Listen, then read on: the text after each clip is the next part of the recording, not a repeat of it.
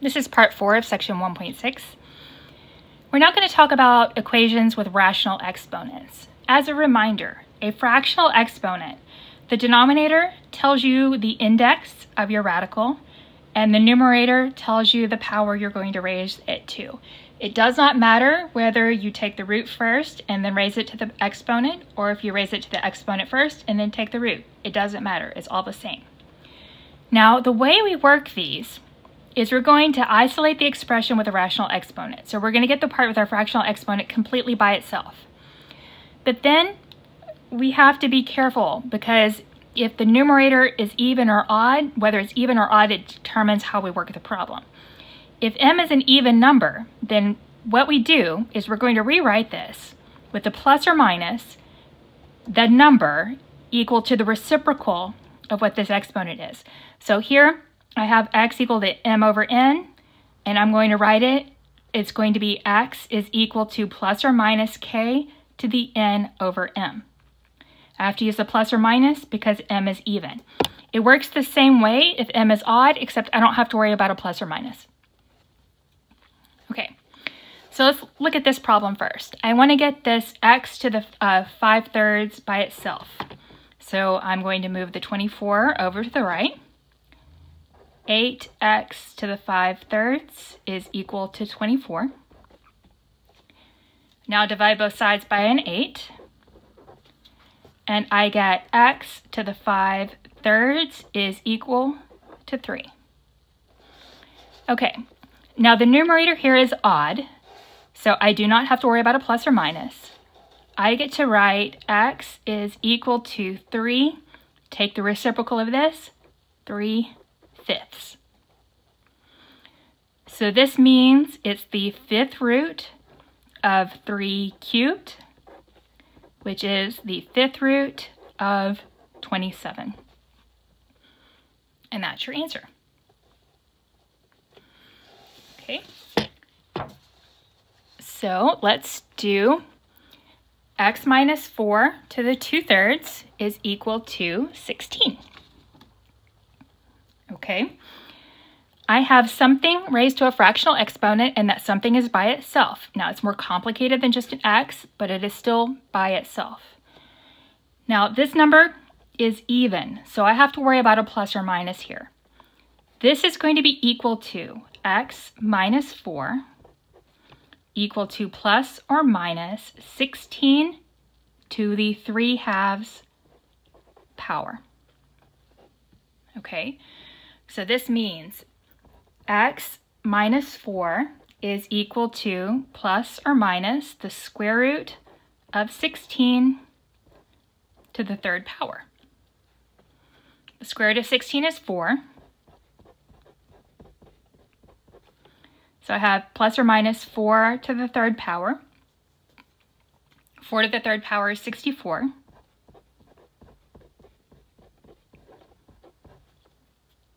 Okay. And now if I move the 4 over to the right, I have x is equal to 4 plus or minus 64. So I have 4 minus 64, which is negative 60. And I have 4 plus 64, which is 68.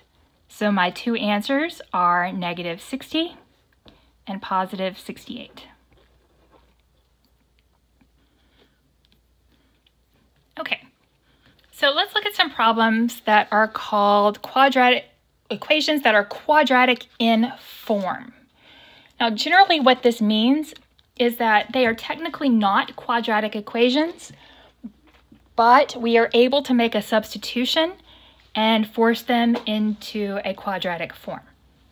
Okay, generally speaking, what you're looking for is to have the same thing raised to powers in this spot and in this spot. So here it's x and x, here it's x plus 3, doesn't matter. We want the same thing there and there. And then I want this exponent to be doubled this exponent, whatever it is. So 4 and 2, it could be 6 and 3, it could be 20 and 10, just so long as that this one is twice this one. This exponent here is a 1, it's doubled to a 2. It works. Okay. And then what you're going to do is you're going to make your substitution. Now, traditionally, we use the lowercase letter u for substitutions. What you want to do is you want to let your u stand for whatever is right here. So my u is going to be x squared. Now think about it for a second. If I square both sides here, I would have u squared equal to x squared squared. I get to multiply those exponents together to get x to the 4th. So right here, this is the same as u squared, and this is the same as u. So now I'm going to rewrite these with u and u squared instead of x squared and x to the 4th. So that's u squared minus 13u plus 36 equal to 0. Now I'm going to solve this for u. All right. Two numbers that multiply to a positive 36 that add to a negative 13 would be negative 9 and negative 4. So this factors as u minus 9, u minus 4 equal to 0. Setting each of these equal to 0, and you would get u equals 9 or u equals 4. All right. Well, if you recall from the beginning of this section, we should expect to have 4 solutions here. And we were asked to solve for x, not for u. We've done the hardest part here. We have u, but now we need to undo our substitution. These are just like Band-Aids. They make it look a little bit better for a while, but we always have to undo them. So now that we know what u stands for, I plug in x squared in for these u, and I solve these. So I have x squared equals 9, or x squared equals 4. Now I have 2 square root property problems here. Take the square root of both sides, putting in the plus or minus. So I get x is equal to plus or minus 3, or x is equal to plus or minus 2. I get 4 solutions, which is what I expected to get. I have negative 3, negative 2, positive 2, and positive 3. Those are all of the solutions. Okay, now here, I have something that is quadratic in form. I have the same thing here and here. This exponent is twice this exponent, so I'm good. I'm going to let my u stand for x plus 3. So if this is u, this is u squared. So making that substitution, I get to write u squared plus 7u minus 18 equals 0. Two numbers that multiply to a negative 18 that add to a positive 7 would be positive 9 and negative 2. So this factors as u plus 9, u minus 2 equals 0. And then when I set each of these equal to 0, I get u equals negative 9, u equals 2. Okay, now just like in the previous problem, I need to undo the substitution. So I need to take this x plus 3 and plug it in right here.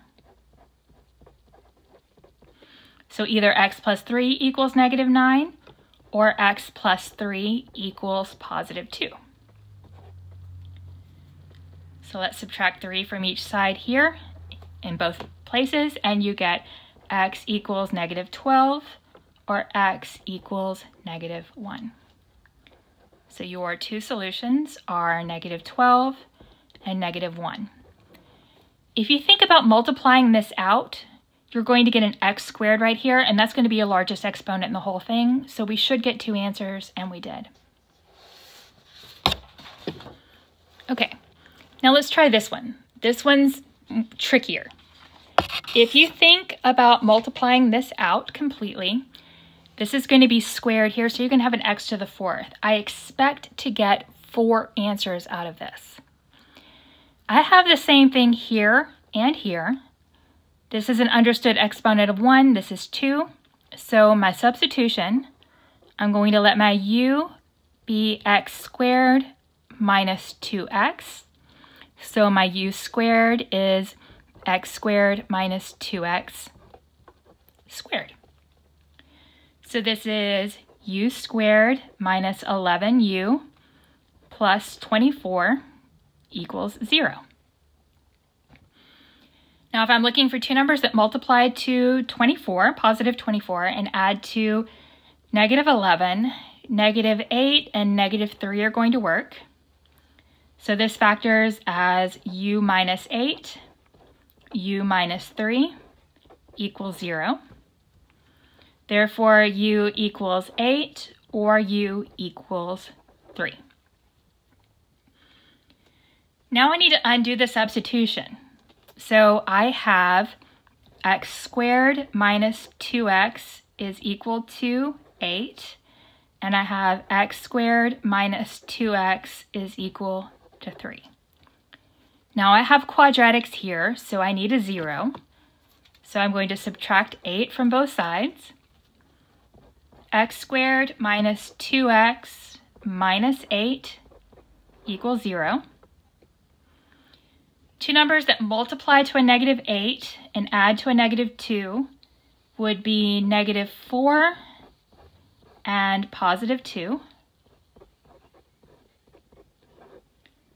So I get x equals 4 or x equals negative 2. Now do more or less the same thing here. I need to subtract 3 from both sides. So I have x squared minus 2x minus 3 is equal to 0. Two numbers that multiply to a negative 3 that add to a negative 2 would be negative 3 and positive 1.